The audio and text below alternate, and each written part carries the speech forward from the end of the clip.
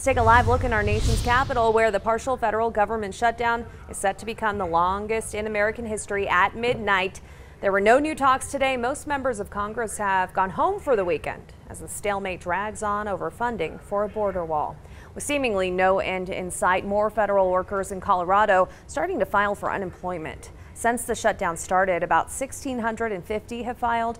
It typically takes 4 to 6 weeks for a claim to be processed, but the State Department of Labor and Unemployment says they've already paid out $10,000 to some of the government workers who filed the first couple of days of the shutdown. But for those who are working without pay, if they hit more than 32 hours a week, they do not qualify for unemployment.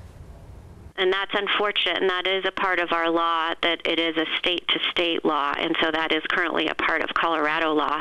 That being said, if somebody is working under 32 hours and not getting paid, they certainly should file for unemployment. Priority is not being given to furloughed government workers while processing claims, but extra resources are available to help them. Visit KOAA.com for more on that.